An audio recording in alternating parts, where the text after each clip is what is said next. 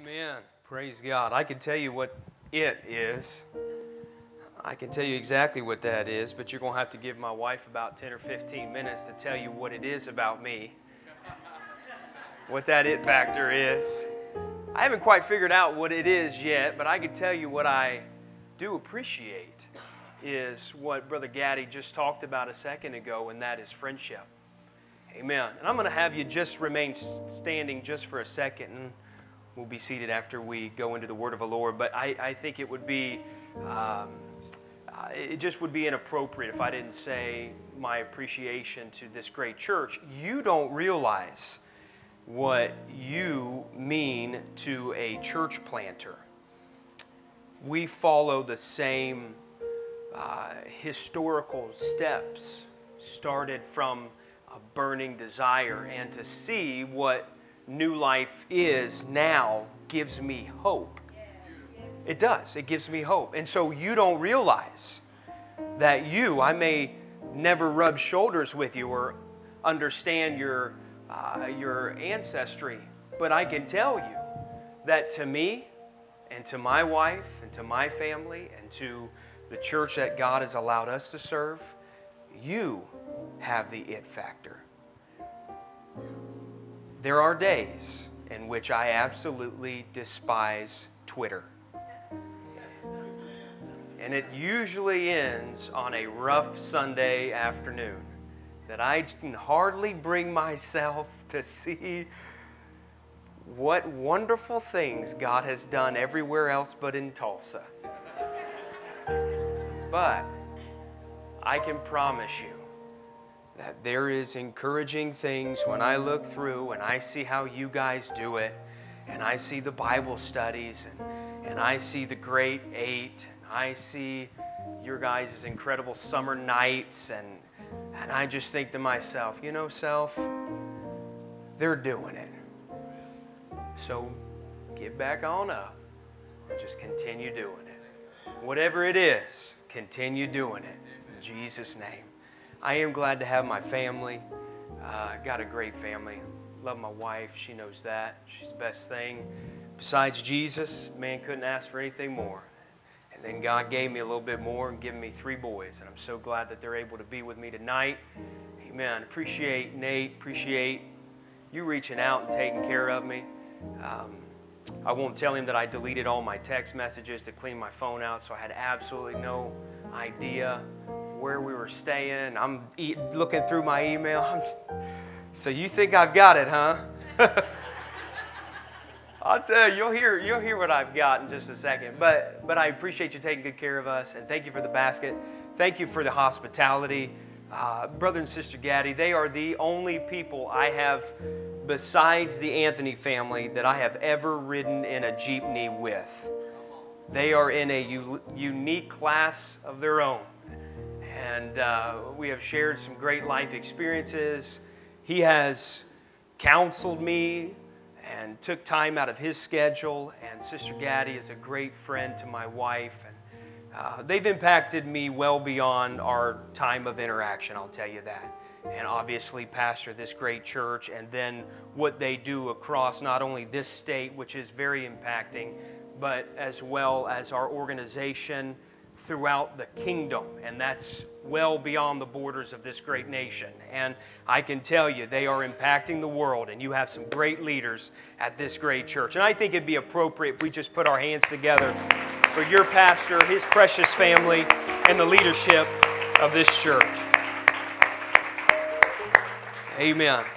I appreciate the church today, which is where God has allowed me to be able to serve for the last nearly 9 years now, and for them allowing me to be able to be here tonight, and very humbled to serve such a great church. Amen. I'm going to take your attention to the book of Exodus, 3rd chapter. Won't be long tonight. I realize what is stopping us from a menu of corn dogs and a mouthful of watermelon seeds. So I won't be lengthy. I felt something in the Holy Ghost. And I felt it again when we got to the hotel, and I was able to spend a couple minutes after the car ride over here in the business center there, and I felt like God just wanted me to talk about something pretty simplistic. 10 years ago, I wanted to wow you, but that's before I started pastoring. Now I just have a desire to tap into what God really wants for this church and those that are connected via friendships. Amen. There's something very vital that God wants us to talk about, and I realize the rich history of this church, and so if I'm able to do nothing more than refresh you on something within the Word of the Lord, then I can walk out of here feeling like I've done what God has sent me here to do. Amen. Praise God. Exodus chapter number 3. Moses is he's in a pickle here. He's in a pickle because God is wanting to call him into a position in which he has spent the last 40 years running from. He's being called back into Egypt. And there's a discussion, and that discussion is send somebody else. That's the ultimate end game of that discussion. If you could find somebody else, send that other individual. And God reveals something that I feel like is very powerful, and which I want to bring to your attention here for a couple moments tonight, found in the 19th verse. And I realize that you have probably read this many of times, but let me bring it to your attention once more. God's talking about the wonders that He is going to do. And He says this, "And I am sure that the king of Egypt will not let you go. No, not by a mighty hand." That is not unless he is compelled by a mighty hand. So then he says, "And I will stretch out my hand and smite Egypt with all my wonders, which I will do in the midst thereof. And after that he will let you go." It is going to take a mighty hand. So I will stretch out my hand. That's what he says. It's a necessity that there be a mighty hand that moves against Egypt.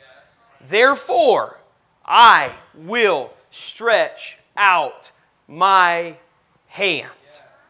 So if a mighty hand is necessary, then I'll go ahead and take the position of stretching out the mightiest of them all. But then the continuation of that discussion is chapter number 4. "And Moses answered and said, But behold, they will not believe me, nor hearken unto my voice, for they will say, The Lord hath not appeared unto thee. And the Lord said, What is in thine hand?" It's going to take a mighty hand. What is in your hand? That's what he says. I'm gonna show Egypt the wonders that I'm able. I'm going to bring what is in your hand, Moses? Amen. So I want to talk about it just for a second tonight, about the miracle of rest. Will you allow me to talk to you? 20 minutes, the miracle of rest. Can we pray in Jesus' name?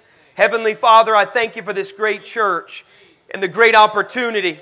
Every friend that is here tonight, every saint that is here tonight, every member of this congregation, you are wanting us to come into a position where we can find rest. And I'm praying in the name of Jesus that you'll give me clarity tonight, just to tap into the vein. There is something that this church is on the move, and it is in a position, Lord, you are pouring it out, not only to this community, but the exampleship is to this entire state and beyond the borders of Arkansas, bleeding into this organization and beyond. And I pray, Lord, while they do a mighty work, that they can find a time of Selah, a pause, a moment of rest, God, in your Spirit.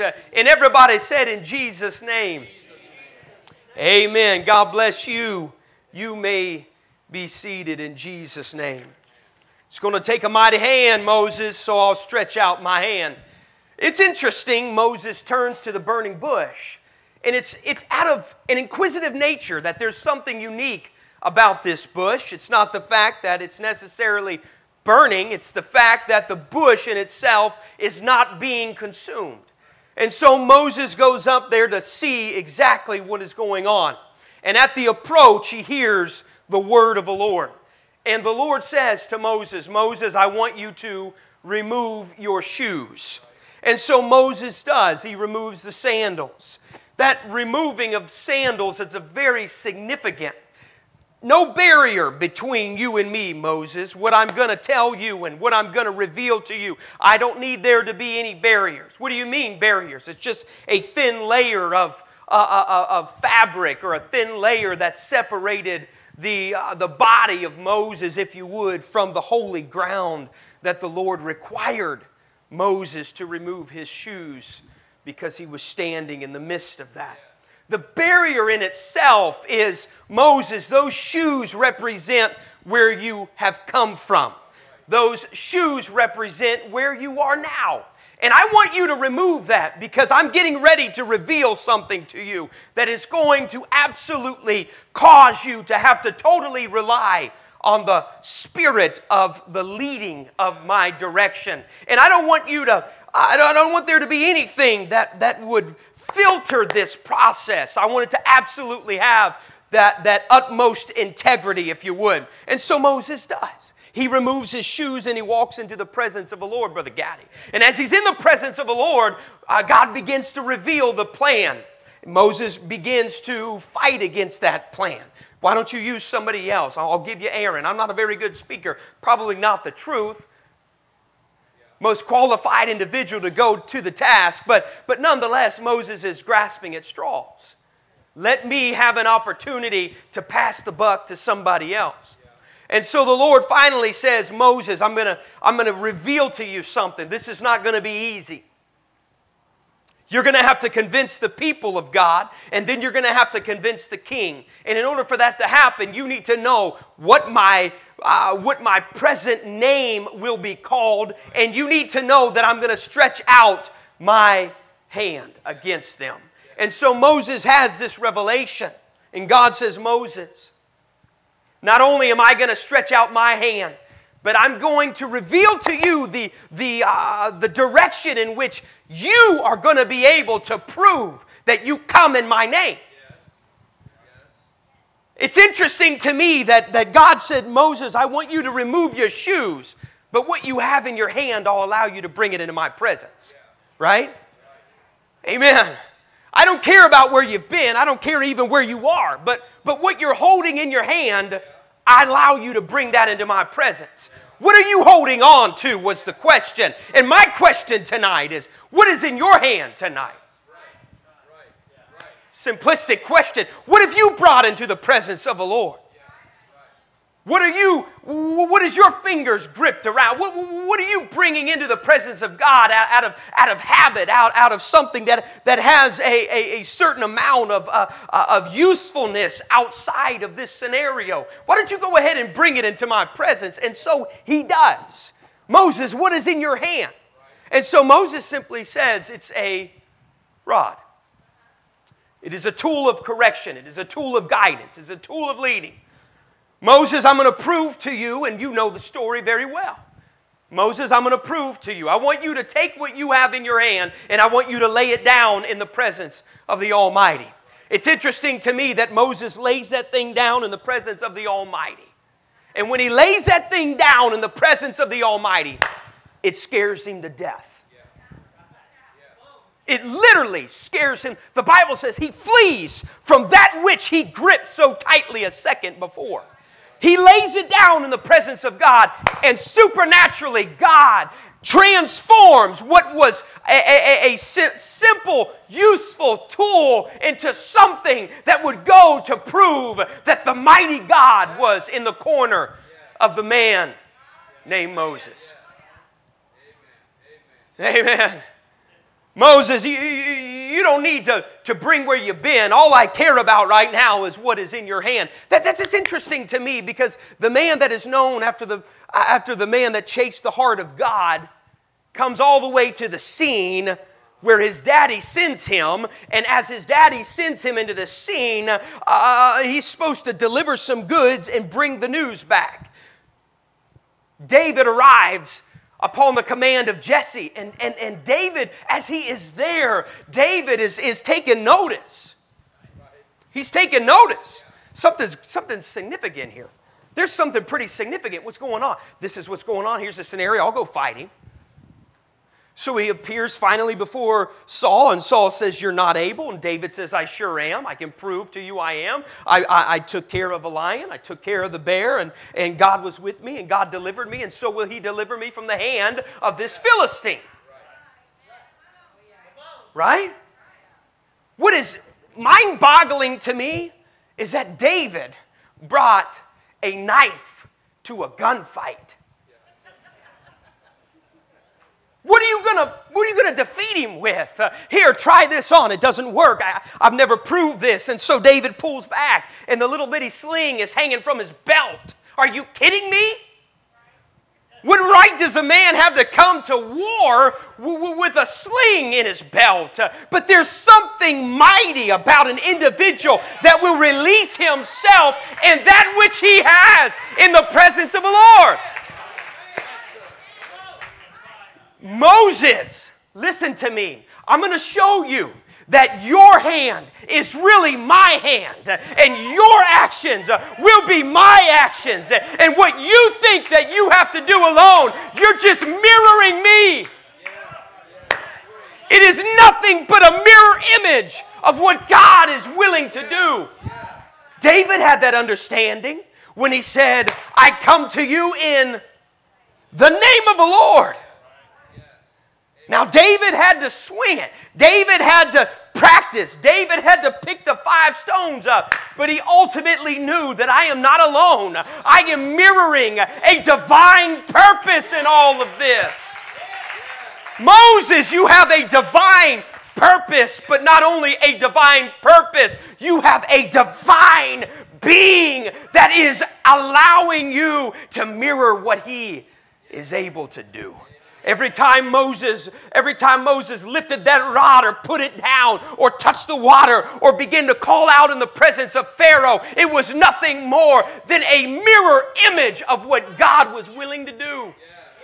In essence, Moses had yoked himself with the Almighty. It's going to take a mighty hand. What's in your hand? It's going to take a mighty hand. What's in your hand? I just got a rod.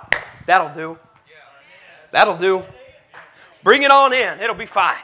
We'll use that. David, what do you got? Here's a sword. I don't need it. What do you got? I got a sling. That'll do.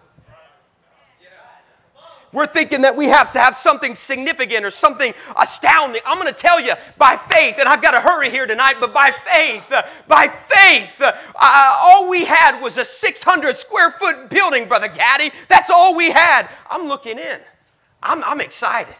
8 years ago, I don't have 2 nickels to rub together. I'm just like, what? This is going to work. And my wife walks up and she's like, "Are you kidding?" A woman of faith. "Are you kidding?" I said, "Babe, can you see the platform? Can't you see those 40 chairs that we may be able to fit in there? Can't you see this thing lined up with carpet? Can't you see this little altar area? It's about a strip about 3 or 4 foot wide that we're going to be able to see people pray through to the Holy Ghost." A year and a half later, we had 54 shoved into that little building, and we had people getting the whole... Listen, there is a divine plan. And if you can align yourself with a divine individual and you can mirror that, anything can happen. Anything can happen. Anything can happen. I didn't have, Brother Gaddy, we didn't have a lot of money. So I went to Walmart and I thought, I wonder how we can get a baptismal tank. $14.95, I had enough. I got myself a swimming pool. I brought it to the church. I blew that thing up, and on a Saturday morning, I baptized an individual from my job that has himself baptized 25 other individuals. It doesn't matter what you think you don't have. Bring it in the presence of God and lay it down. Lay that thing down. There is a miracle in mirroring God. You're not doing it alone, Moses. It's my hand. I'm just allowing you to stand in my stead. David, you're not doing it alone. And on the examples in the word of the Lord. You're not alone. There is a divine purpose. There is a divine purpose. There is a divine plan. There is divine process. And there is a being that is able to do exceeding abundantly above all that I can ask or think. And I've got to quit trying to measure those giftings that I think I have or have not. If I could just come in, break open that alabaster box, pour that on the feet, and watch the fragrance fill the entire room.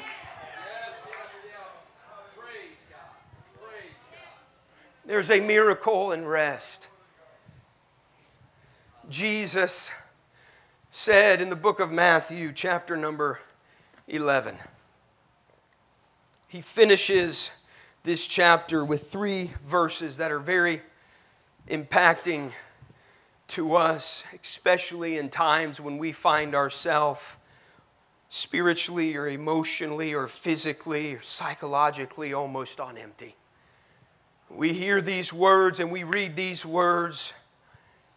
He said this, "Come unto me, all ye that labor and are heavy laden, and I will give you rest." He said, "Take my yoke upon you and learn of me, for I am meek and lowly in heart, and ye shall find rest unto your souls.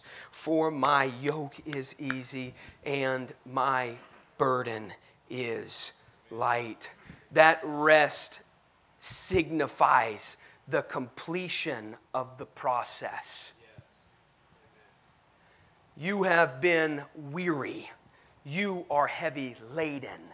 You are doing it yourself. You feel like that you have the weight. You feel like that there's nobody else that could do this. You understand what I'm talking about? The weight is on. That call to come to me, hear me now. That call to come, that's an invitation. That's Him seeing somebody that is improperly carrying something that only He should carry. It denotes not somebody that is walking freely, Brother Gaddy, but somebody that is yoked with a heavy burden, a laborious burden. And what He is saying is, what's in your hand? You're doing that without me. You're doing that on your own. It's not, let's have freedom from being yoked. No, that has nothing to do with the verse. It's, let's trade. Why don't you come over here and put on my yoke? Why are you walking around thinking that you have to do this? Come on, Moses, 40 years running? You knew you were a goodly child. You knew there was purpose. You were the one that got saved. You knew, Moses. You can't hide on the backside of the desert. God's going to say, hey, listen, the weight that you're carrying, the direction that you're going doesn't work for me. Come here. Let me show you something. You need to mirror me. You need to put on my yoke. You need to put on my will. You need to put on my direction. You need to put on my anointing. Quit trying to do this on your own, Moses. You can't carry this around. I felt it in the Holy Ghost again at that hotel. That this church carries a major weight, not only for this city, but the impact goes well beyond. And God was telling me to remind this great congregation, there is a rest. There is a rest for you. This call to come, it's too refreshing. But the purpose is not just rest. The invitation is to the yoke. The effects of the yoke is rest. Me. Take on me. Take on me.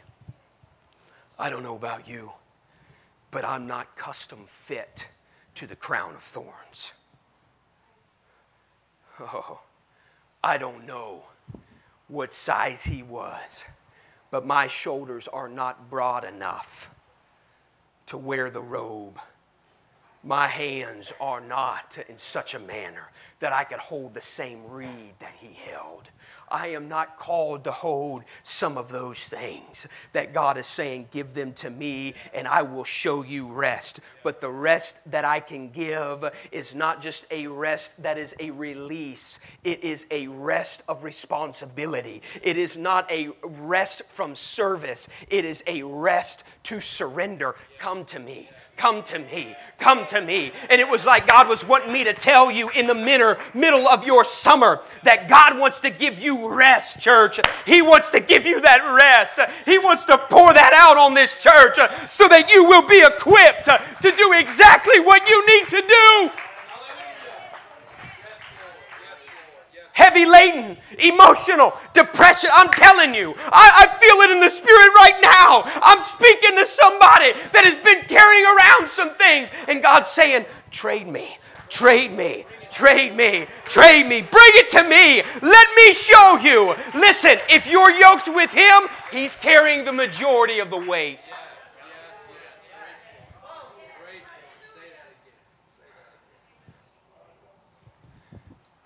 I'm not tugging first.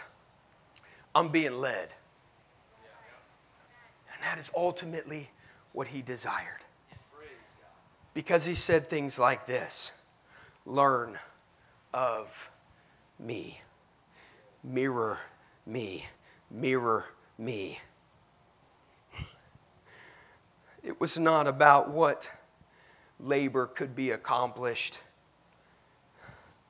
but with whom it was supposed to be accomplished with. That concept of weary and heavy laden, and I circle back to a close here, is a cause and effect principle. That heavy laden caused me to be weary. And so Jesus is trying to describe this mighty, heavy load upon the back or the shoulders of an exhausted laborer.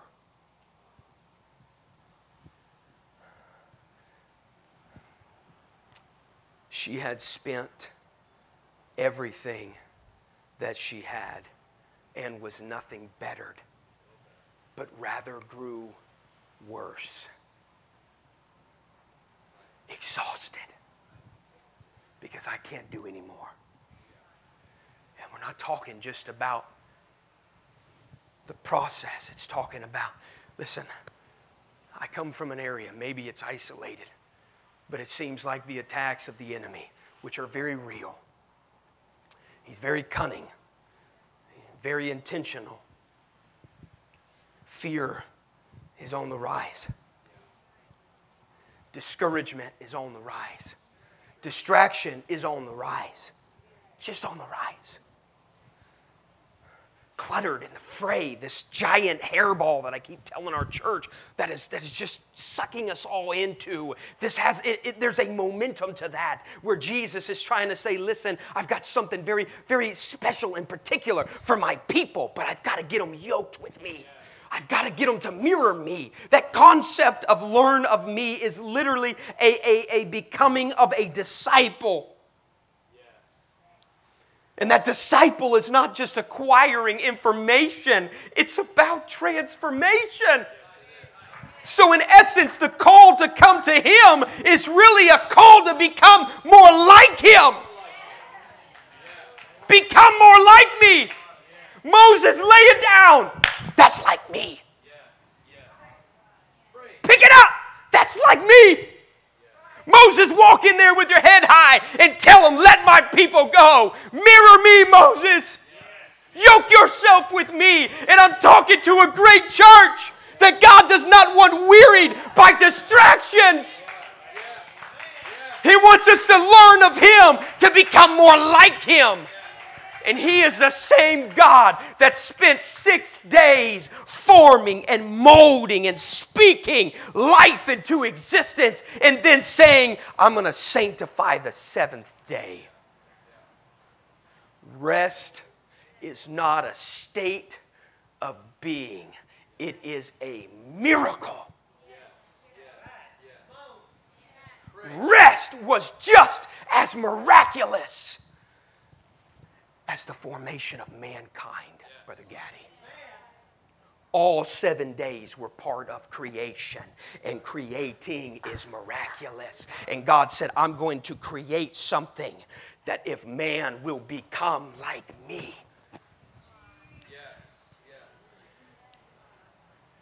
The miracle of rest. Come like me. Peter said this. Musicians, you can come. Peter said this. He said, if it's really you, let me come to where you are. And he used the term, bid me to come. Let me come out there. In essence, he was saying, if it's really you, I want to do what you're doing. Because I want to be where you are. You know, that term, follow me, is often translated into a term that we're very familiar with. It's the term road. So in essence, when Jesus is saying, follow me, He's saying, let's share the same road. Let's share the same road. But let's not just share the same road. Well, how do you know that? Because Luke chapter, I believe it's 9, maybe verse number 23 says something along the lines of, if any man come after me, let him deny himself and take up his cross daily and follow me. The interesting fact that that verse says, if any man will come after me. If the desire of man is to come after me, that's the desire of man. I want to come to where you are. But I don't want to make something out of nothing. But it almost appears that Jesus is trying to identify the fact that man desires to come after Him. But God's desire is for us to follow Him. If any man will come after me, he's got to deny himself, take up his cross daily, and follow me. But the term come after me is not the same term, Brother Gaddy, as follow me. They're very separate terms. Come after me denotes a formation. Get in line. And the steps that I take, you take. Come after me would be, I'm going right, so make sure you go right. Come after, if any man desires to come after me. But Jesus says, I'll give you something even better than that. I'm paraphrasing. If he will deny himself and take up his cross daily and follow me, because that term follow me does not mean in formation. The term follow me means side by side, together.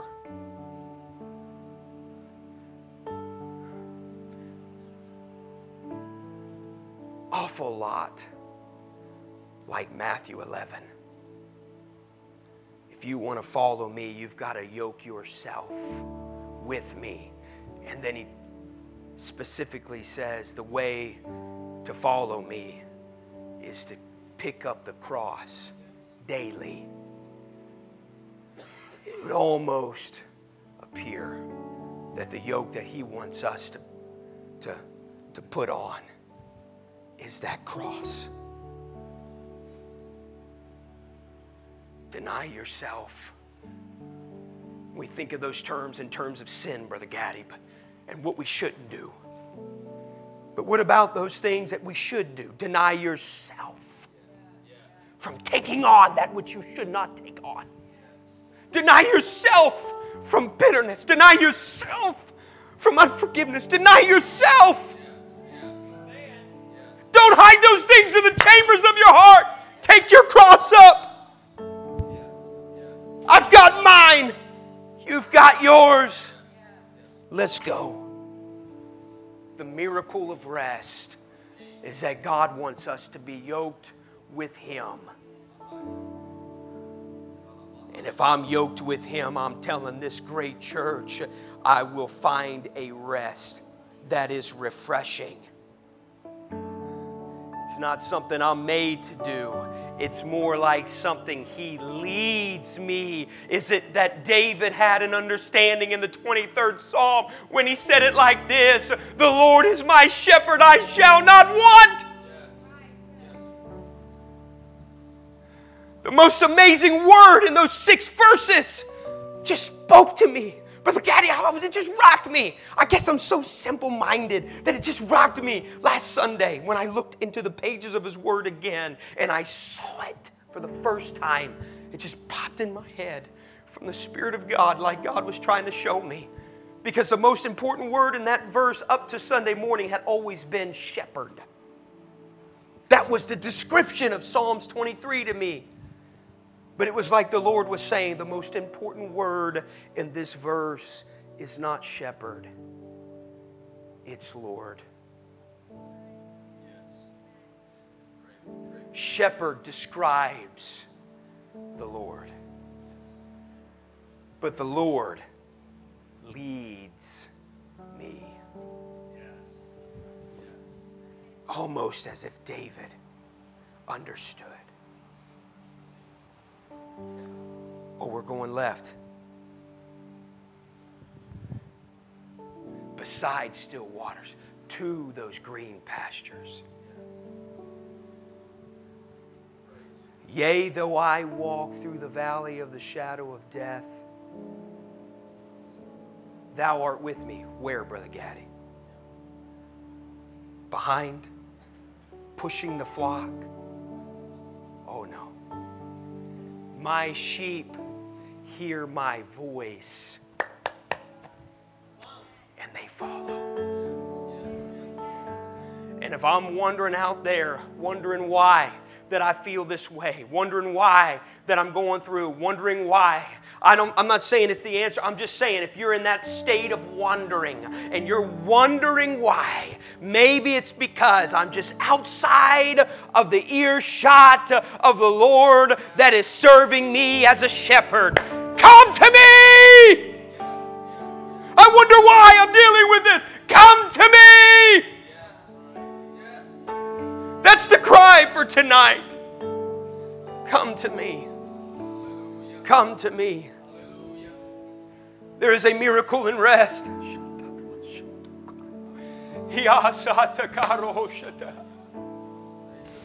we just close our eyes for just a moment? I don't know how you end your summer nights, but I feel the power and the presence of the Almighty.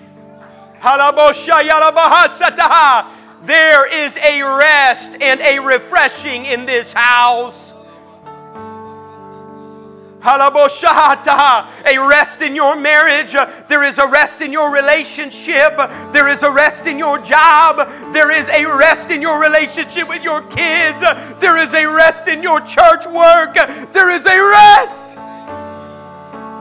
Come to me is the cry of tonight.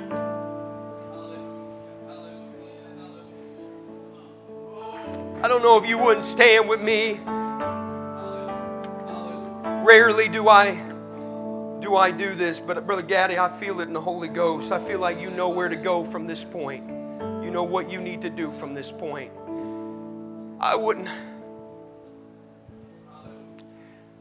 Paul said, follow me as I follow Christ. What he was saying is mimic me but understand I'm mimicking Him. I'm following Him. We're sharing the same road. What do you mean? How do you know they share the same road? It happened on Damascus, I'm telling you.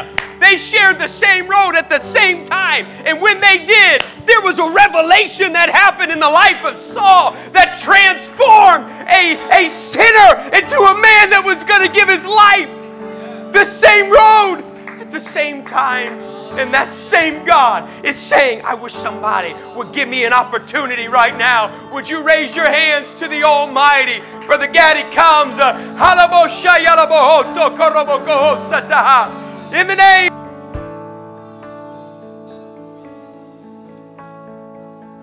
I think the Spirit is calling us to step out right now. If you're feeling a witness in your spirit right now, needing that rest, I want you to step out. If you're just feeling a witness to respond to God's prodding and God's word tonight, I want you to come from all over this sanctuary right now. We're not going to choreograph anything, but if you feel like it, if you need to lift those hands to the Lord and say, Lord, pour that rest into my spirit right now. I've been hanging on to this for too long. I've been trying to work through it on my own for too long. I want to mirror you, Lord. I want to mirror your way, your will, your pattern, your way, oh Lord. Come on, that's it. Lift up.